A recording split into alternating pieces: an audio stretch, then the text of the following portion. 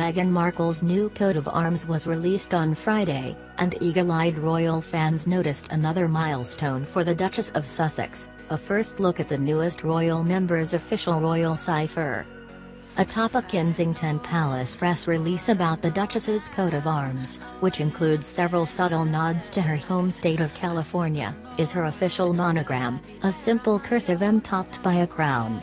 It mirrors Harry's cipher, a thin, cursive H topped by a similar crown, representing the House of Windsor.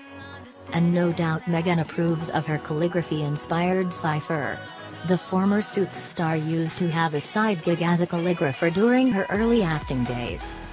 Though uses of the monogram outside of official palace correspondence seem limited, Prince William and Kate Middleton's ciphers have each had their public moments. Will's is on a Canadian flag that flies on days he's in the country, and the couple's joint cipher topped their extravagant wedding fruit cake, served to guests at their reception in 2011.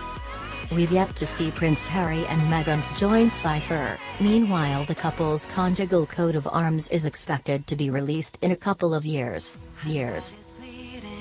When your heart's bleeding and all you can see is red, till you discover it is within each other to forgive and make amends. If I had known then what I know now, I wouldn't have said what I said. I took the long road, thought I'd be better on my own. Sometimes what's right is wrong instead, 'cause I was too young and I didn't understand.